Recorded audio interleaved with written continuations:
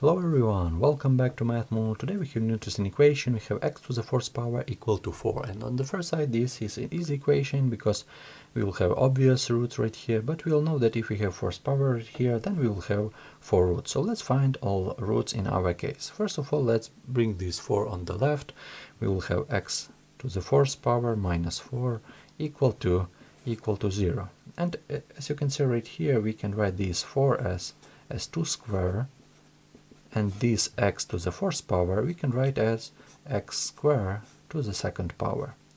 So as you can see, I just change nothing, I just write this x to the fourth power as x squared to the second power. If we raise it, we will have the same, and if we raise 2 to the second power, we will have 4. So nothing changed, but if you see closely, we will have a square minus b square. We will have our formula, we will have difference of squares. As a result, we will have a minus b and times a plus b. So as you can see right here, we will have a x squared and b equal to 2. So let's use this formula. As a result, we can split it into an identity. We will have x squared minus 2 and times x squared plus 2 equal to 0. So I hope you understand this step. So right now we have a product of two parentheses. So we need to write that x squared minus 2 equal to 0.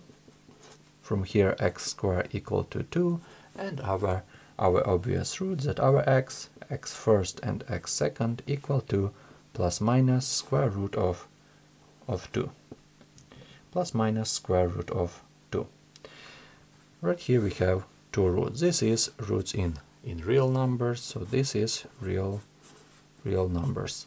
But right here, as you can see, we have two real number roots, and moreover, if we solve this on the right, we will have x squared plus 2 equal to 0, and as you can see, x squared equal to minus 2 has no roots in real numbers, so we need to find two roots in complex numbers. So let's use the same logic. Let's find square root from both sides. We will have x equal to square root of minus 2, and if we rewrite this as square root of minus 1 times 2, and moreover, if we know the rule, we can separate it and write it as square root of minus 1 and times square root of 2.